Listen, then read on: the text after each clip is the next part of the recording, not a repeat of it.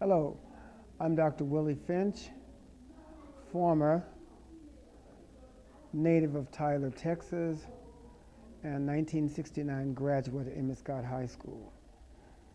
This interview today for you is conducted from the Gospel Music Workshop of America, live in Tampa Bay, Florida.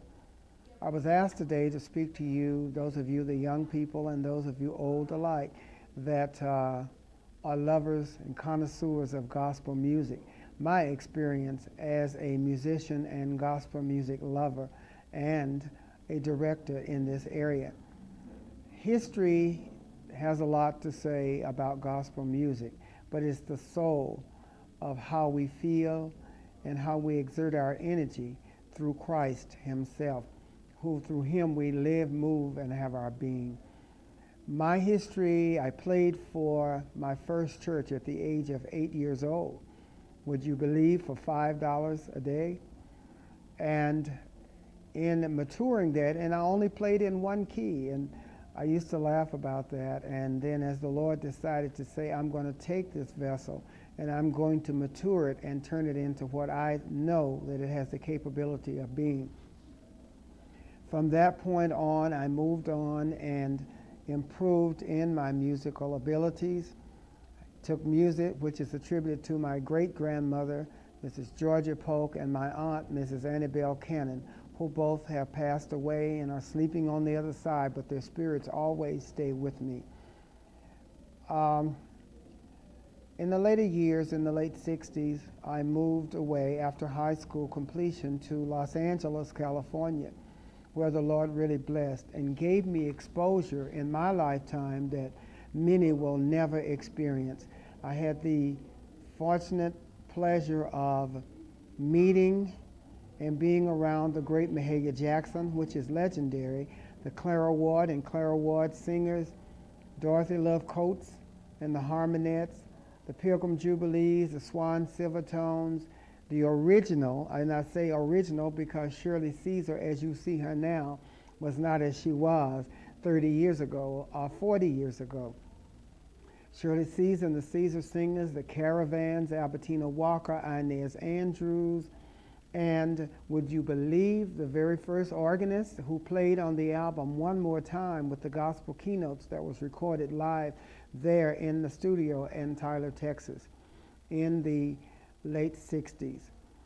After moving to Los Angeles, I joined the original Southern California Community Choir under the direction of Reverend James Cleveland. And we traveled all over the world in singing and playing and directing with Reverend Cleveland. We did the Arsenio Hall show. We did Carnegie Hall in New York City. And the Lord provided the vehicle and the opportunity for us to record the album, as you know, Amazing Grace with Aretha Franklin, and also to travel to the Holy Land and to Jerusalem to sing gospel music. I have served over the years in the capacity of minister of music for the United Evangelical Churches of Christ out of Chicago, Illinois, the Universal Church of Christ out of Los Angeles, California, and also for Church of the Living God, CWFF, out of Phoenix, Arizona. These conventions have enabled me to travel throughout the country, facilitating and directing gospel music as we know at its best. I've traveled to Tyler and conducted many workshops, and for Tyler area, your Tyler area chapter of the Gospel Music Workshop was organized in 1982 out of a workshop that I conducted in conjunction with choirs I brought from California to Tyler to do a workshop, and the young people decided to stay together. They enjoyed singing together. There was camaraderie and there was a union and fellowship. And thank God that they have stayed together all these years. And you have a dynamic chapter there in Tyler called the TAC, Tyler Area Chapter.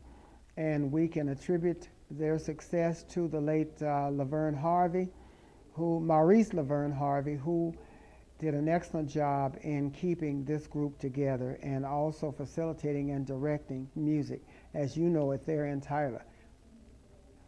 In the Los Angeles area and through the years, I have acquired many accomplishments as far as education is concerned.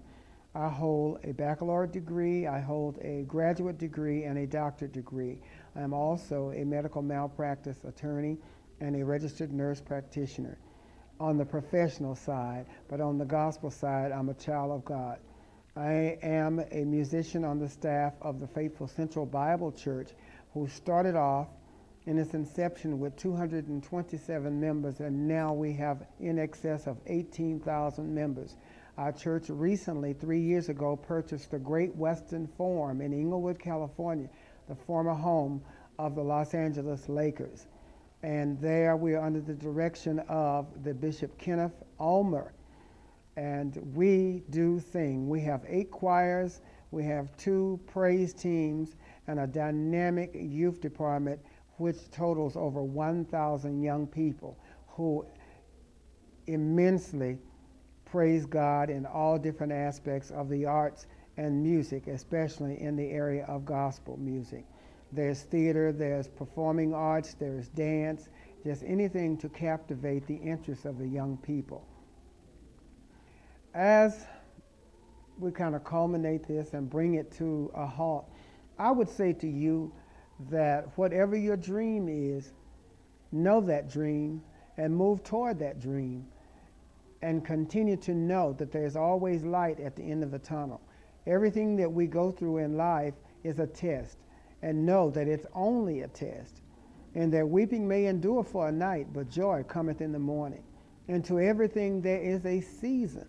This may not be your season, but if you can praise God in this off season, when you walk and step into your season, it'll be just like you've been there all the time. God bless you, and God keep you, and may heaven smile upon you.